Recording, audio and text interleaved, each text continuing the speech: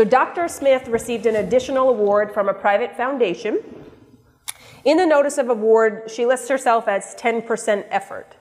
Currently, if you look at her effort and salary allocation, she's spending 35% of her time on grant A, 15% on grant B, so 50% of her time is spent on grant work, 25% is spent on teaching, and 25% is spent on administration. So now she's asking for 10% of her salary on a new award at a private foundation. What does she have to consider? Is it just, can she just go and say, I'm going to give that extra 10% without thinking of all the other work that she's done? No. So in this case, we can't just insert another 10% into the pie so that she has 110% effort. We know that everybody wants to put in over 100% effort, be that star person, but we can't have 110% effort when we're talking about salary allocations and sponsored projects. Cannot charge more than what the IBS, institutional based salary, is. So that would put us. So our first option is to reduce the effort that she has on her non-sponsored. So before she had 50% on her grants, she could still keep the 50% on grants A and B. She doesn't have to go to the sponsor and let them know that she's reducing those, but she reduces the amount of time that she's spending on administrative work. Either she pushes that off to someone else, she kind of finds ways where it doesn't take as long to do this administrative work. So she inserts that grant C 10% and cuts her admin work by 10%. So we still have 100% of the pie. Option 2.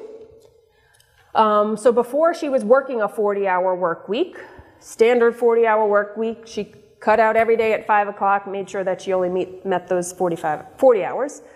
She could work more hours. So now you can base your effort on an increased number of hours. You're now working 45-hour work week. And when you think about that in relation to the charges, so before she was working about 20 hours on the 2 grants, she's still working 20 hours on those 2 grants. She increased her effort, her time by 5 hours, and that's where she's getting the new grant is actually 11% when you base it on number of hours, but she's also reducing her administrative work from 25 to 22. So it's kind of a combination between the two. She's working more hours and she's reducing her level of effort on either her grants or her other activities. So we have a question that came in, but Kristi, you have a question? I don't get that. How can you do a 45-hour work week?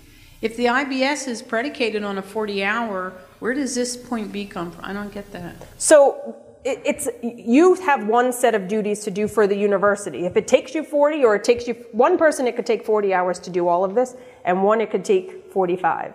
So now we're kind of basing what we're doing. So we're increasing how much we're working to get to there, but we're also reducing our effort on our other things. So we're still working the same amount of time on these projects. And no increase of salary. No increase of salary.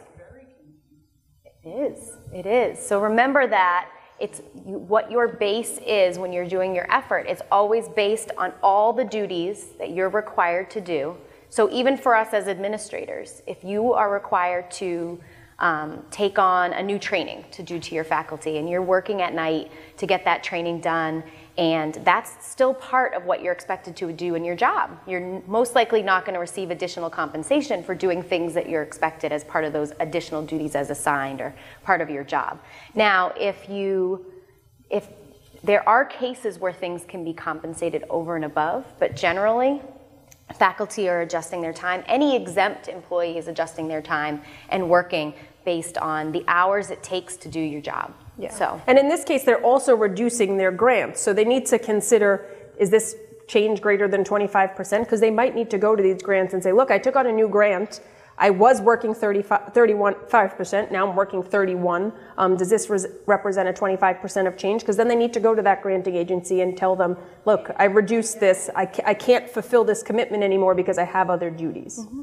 And they might also say to their chair, you know, look I've brought in all this grant funding, and look at the success that it's had, and that those types of things might be considered, say, if somebody's moving up in tenure or going from an assistant professor to a professor, different things like that. So salary can change in other ways. It's just getting a grant and adding that to your portfolio might not necessarily. But if you're starting to work, if you're a faculty member and they're starting to work like 80 hours a week to get your job done, I mean, those are maybe some conversations as to what is expected in the appointment versus what is not. So there's other conversations that still happen, but for this to actually do our calculation,